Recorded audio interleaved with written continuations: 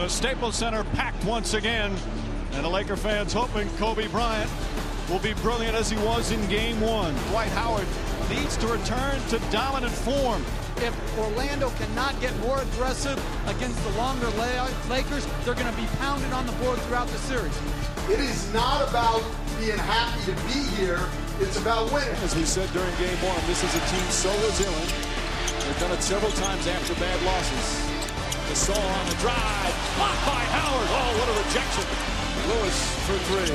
That's good. Lewis again open. Puts it in. Rashard Lewis, his fourth three-pointer. Gotcha. Wide open look. Rashard Lewis on fire.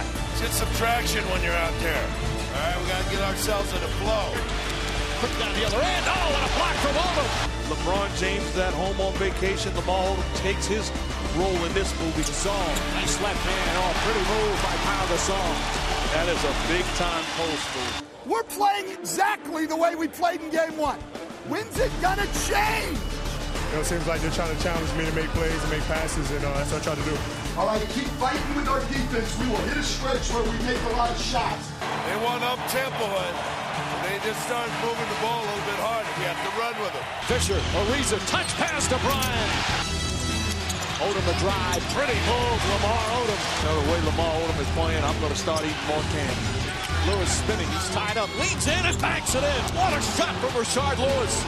Bryant on the drive, the runner looks to bank, it does. Ties the game.